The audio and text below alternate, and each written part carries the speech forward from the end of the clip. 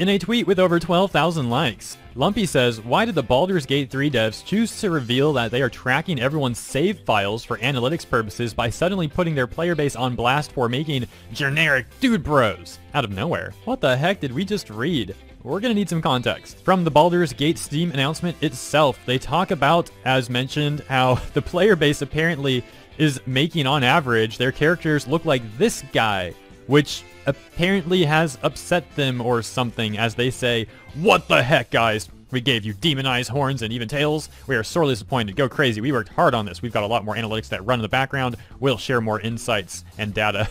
How about not? That's kind of creepy. Oh my god. Hero, hey, you are so wrong.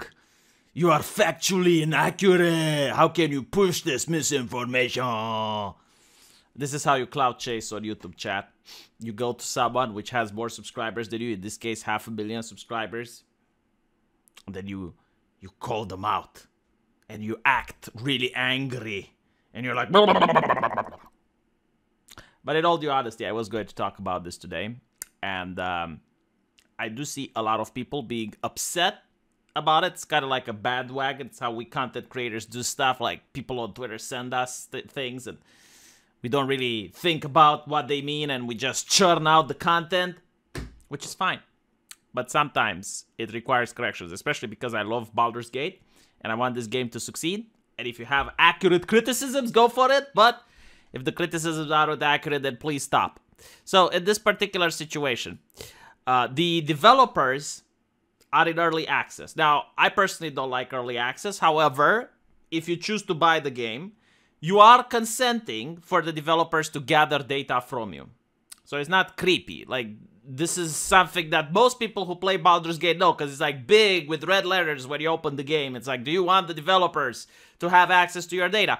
And this is why, allegedly, they did the early access, is so that they can gather data from players and improve on the game.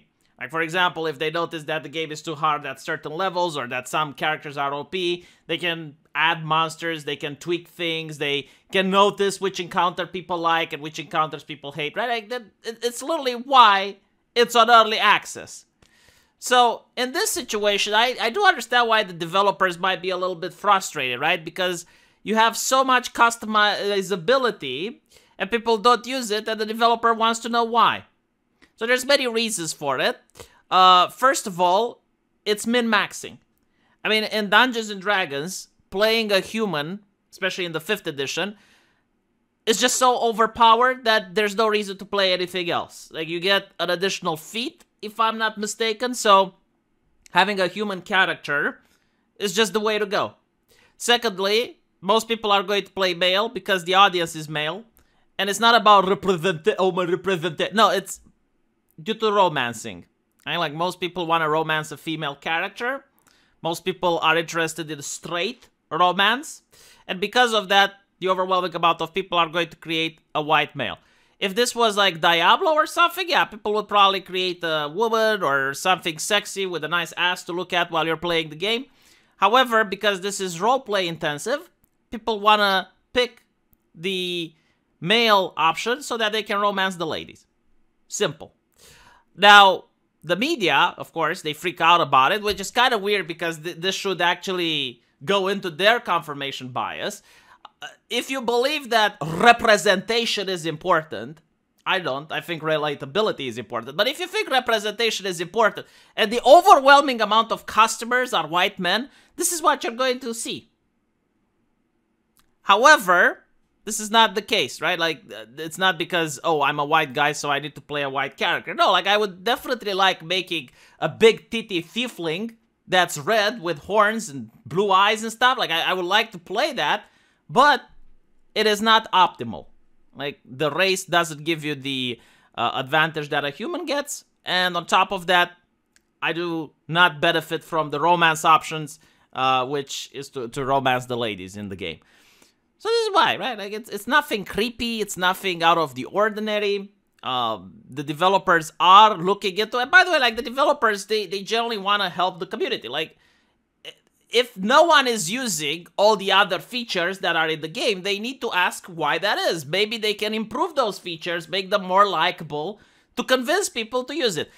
From what I did notice, however, is that the character creation screen is mostly for women. Like, if you go on Twitch and you see how women play video games, like, for example, that Star Wars girl. She spent 2 fucking hours in the character creation screen for Elden Ring.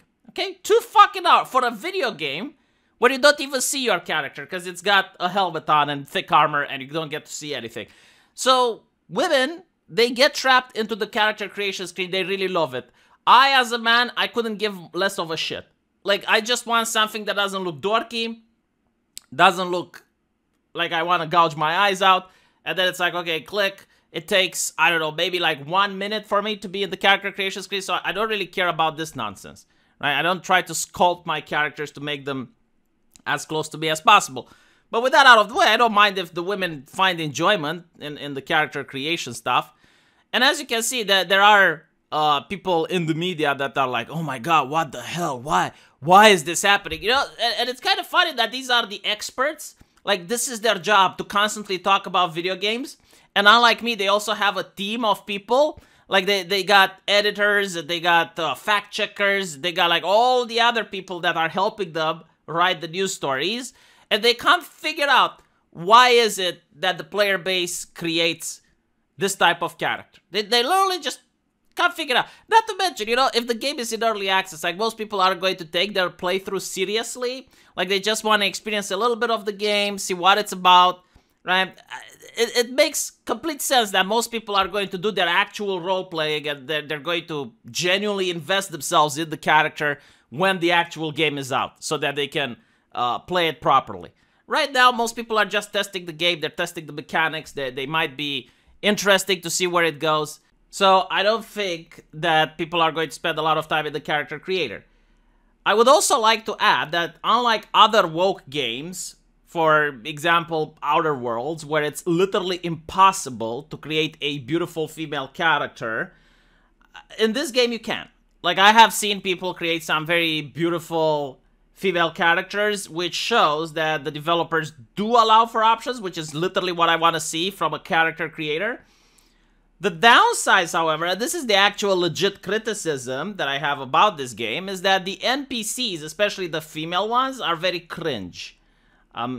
Compared to Baldur's Gate 2, where there were a lot of interesting romance choices and there were a lot of interesting female characters, I couldn't for the life of me find one that I like in this game, except for the one that you can create, and there's a couple of spoilers there, which I don't want to get into. But it is a little bit disappointing, to say the least, especially for a game that's a sequel to Baldur's Gate 2, which had very many interesting female characters. And the cope from the fans on Steam seems to be, well, yeah, but this is an adventure where you're thrown in with some strangers and everyone is an asshole by design because you have to force yourself to work together with these people. And I don't know if I buy that. I just think it's bad storytelling. But that's like a legitimate criticism that you can have to the game, rather than, oh my god, they're looking at your save files, they don't like the fact that people are creating a human character, and they want to improve. And by the way, my point on how they can improve it, the game already has this, and it could have more.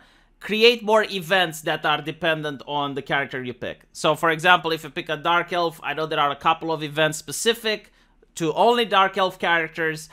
Maybe have that for dwarves, have that for, you know, all the other races, so that people are willing to have different playthroughs and explore the game with other type of characters besides a human. Let me know what you guys think, though, and I'll see you in the comment section. Take care.